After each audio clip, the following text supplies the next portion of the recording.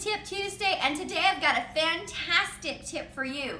If you are like me, you have a ton of jewelry and struggle to kind of keep that thing organized. So what I want to do is share with you an organizational tip that will help you keep your jewelry organized, in place, and also coordinated, so when you're finding that outfit and you want that perfect piece of jewelry to go with it, you know right to go to.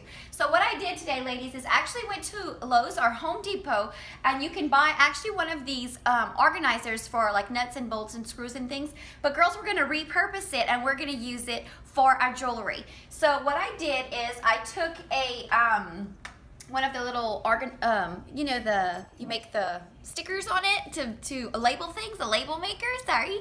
And I went ahead and put on the top what is in this particular drawer. This one is necklaces, and the color is red. So if you look inside, I've got 2 red necklaces. And what I did is went ahead and bought one of the little plastic dividers that you put inside of a file folder, and I cut them because inside of each of the little drawers is a line on each side. And so I measured it and I cut it so that it can divide that drawer into 2 different sections, so I can put different necklaces in each section. So now if I'm wearing red, which I am today, so I would go to this drawer, it says necklaces and it says red, I'll pull it out and I'll see what's inside and see if I want to put that with the outfit I have on.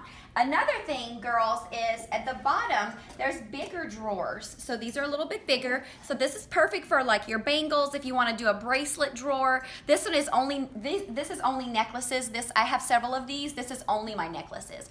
So but this one you can do your bangles, you can do bigger chunky pieces of jewelry, however you want to do it. This one says black necklaces, so I know in here's black necklaces. I took the divider, and also, girls, so if it has a coordinating pair of earrings, I went ahead and hung those earrings on the little divider. So now when I go to pick up the piece of jewelry, I also have the coordinating earring there in the box with me. So just a little tip there that you can use. I also have one that just has earrings, one for a bracelet, so you can get several of them.